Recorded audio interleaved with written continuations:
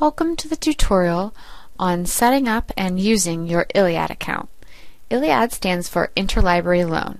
What this means is that when you find a book or article in the Ship Discovery Service or any other database that we don't have here on campus or through our database collections, you can send away for it. To find ILLIAD, you would go under Library Resources and choose Interlibrary Loan, and this would take you to the ILLIAD page. So on the circulation page you'll see lots of information about how to request an item, what you can't get, what we can't do, but what we can do.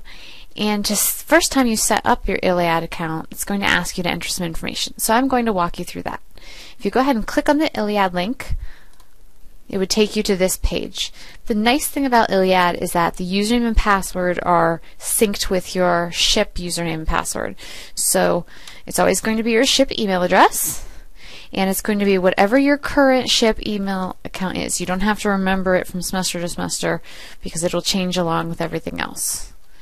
Once you're in, if you're a new user, it's going to take you to update your personal information.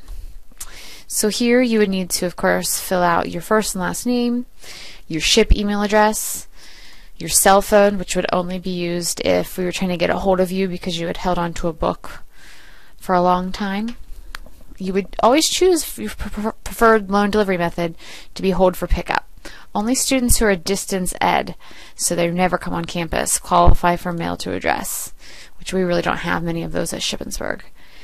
You could use your home address for your primary address because, again, that's just going to be if you get a notice about keeping materials.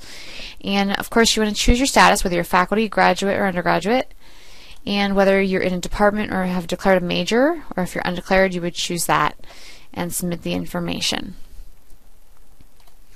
Now once you've created this, you'll see that it takes you just into the main menu, and you could put in a new request, or you could view things that you already received.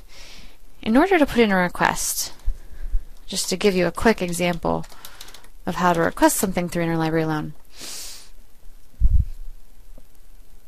you would find what we don't have in our collection and you would click on a link. So if I uncheck available in library collection and do my search again, then what it'll do is it'll give me options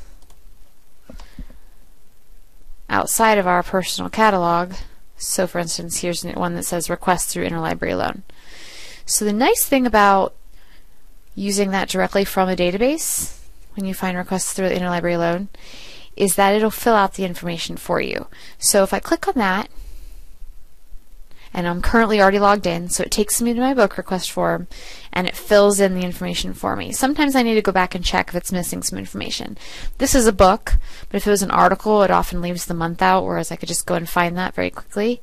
Or maybe it doesn't look like the ISBN is correct, so I might want to go and check on that.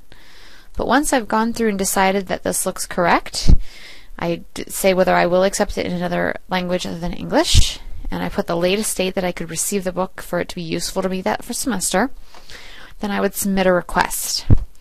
When anything is received through Interlibrary Loan, you'll get an email from ILLIAD that'll ask you to log in. Now if it was a book, it should say your book is ready at the circulation desk, go pick it up.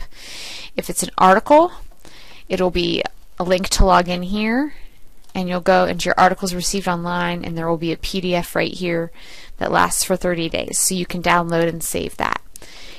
ILLIAD is very easy to use, but if you have any trouble whatsoever, don't forget to contact a librarian. Again, our contact information is under the Ask Us Anything box. There's phone, text, email, and the research help hours are always available on the homepage of the library. Thank you.